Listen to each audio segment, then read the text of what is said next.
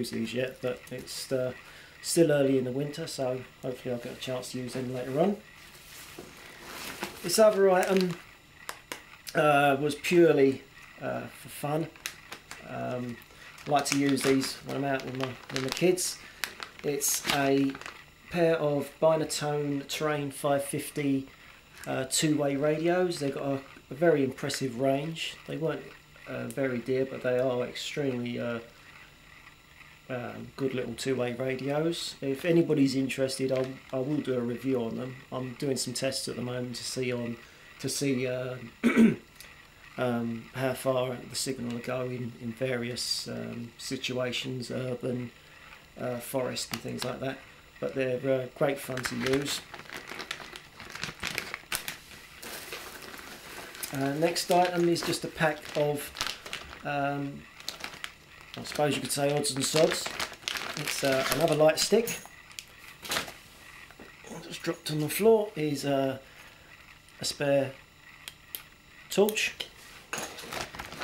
This contains a spare pair of glasses and also some cash, which come in handy at time to time. Some cable ties and more elastic bands, and a very old cheap copy of a Swiss Army knife. It's extremely old, but it comes in handy, which I have there.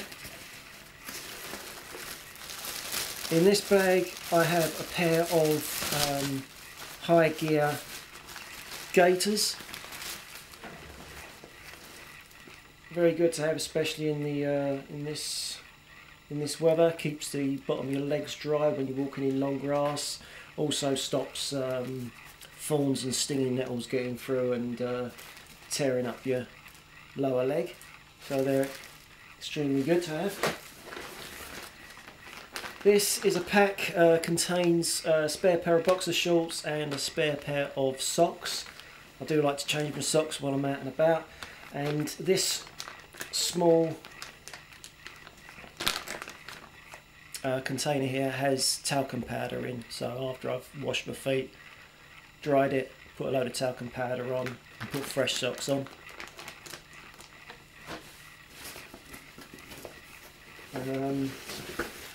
Another 1 litre plastic water bowl, not a lot you can say about that. Next is my cook set and fire kit. The cooking pot and the lid both have folding handles made from aluminium, and the lid also doubles as a cup. The stove is simply a tuna can with a 1 inch by 2 inch section cut out to allow air in, and pot sits perfectly on top, makes a very good seal, very stable.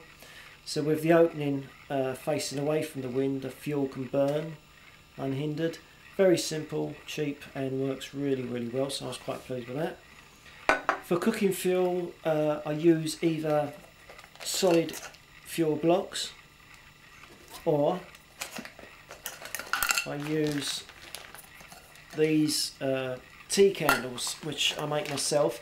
It's basically a standard tea candle. The wax is taken out and melted, the wick is replaced inside the metal tray. You then use cotton wool to soak up the melted wax and then place it back inside the tray. So when you light it, as the wax melts and exposes all the tiny little cotton fibres, the flame grows till basically the entire surface of the candle is alight. And using these, I can boil a mug of water in about 15 minutes, even when the temperature's below freezing, and these will burn for about 20-25 minutes. I've only got the one at the moment, but I usually carry about 6 of these, so I've got some more to make. For fire lighting, I have multiple ways of starting a fire. I have matches, Bic lighter, and of course everybody's favourite fire steel. I can use these to set light to tampons full of cotton. These are cotton wool balls soaked in Vaseline. I have a regular tea candle, and this stuff is wood shavings from the bottom of my kid's hamster cage, and this is where are we? This is hand sanitizer gel, which has a very high alcohol content. So pour this over the wood shavings and it will ignite very easily with a spark from a fire still.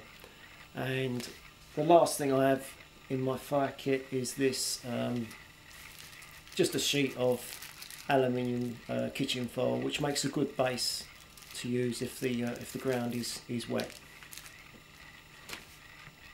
Okay, staying with fire and cooking, next is my food bag. See if I can get in camera. In the lid I've got several packs of coffee, sugar,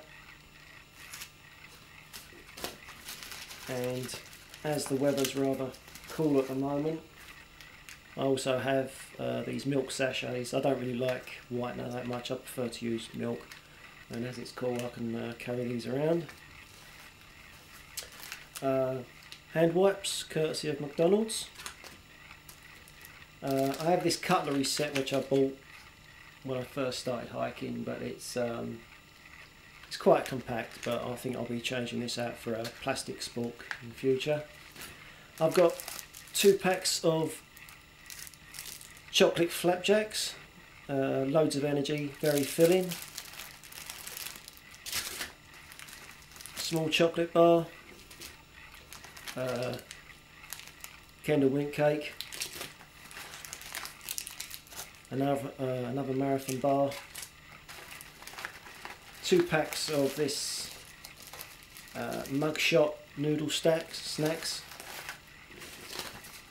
and I have 3 tins of mackerel, which you can eat either cold or you can heat up in the can.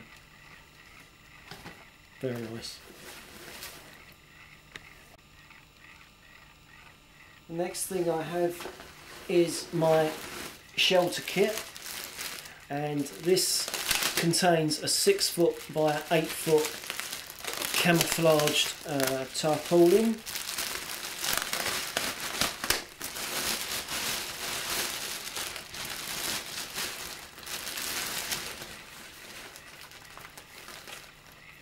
And inside here I've got a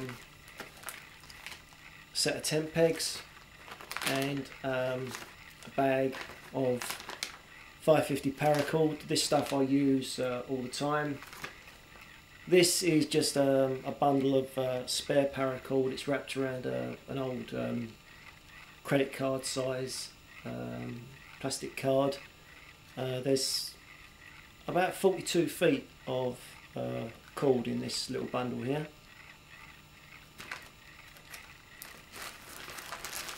And lastly, as I mentioned before, there's a large pocket in the main compartment here of this bag. Just take this out, and in that compartment holds my waterproof, windproof over jacket and trousers. The wrists and the ankles are well elasticated, and the jacket has a large drawstring hood, so they can keep me completely warm and dry. And I've had to use these on a couple of occasions in really bad thunderstorms, and they're excellent to use. So that's what I take out with me when I'm hiking. This is geared up for bad weather and an overnight stay, so if I'm only going out for the day and I'm confident that the weather is going to stay good, I'll take certain things out just to lighten the load. So if you've got any comments, suggestions or questions, just post them to me, and thanks for watching. Thanks very much. Bye.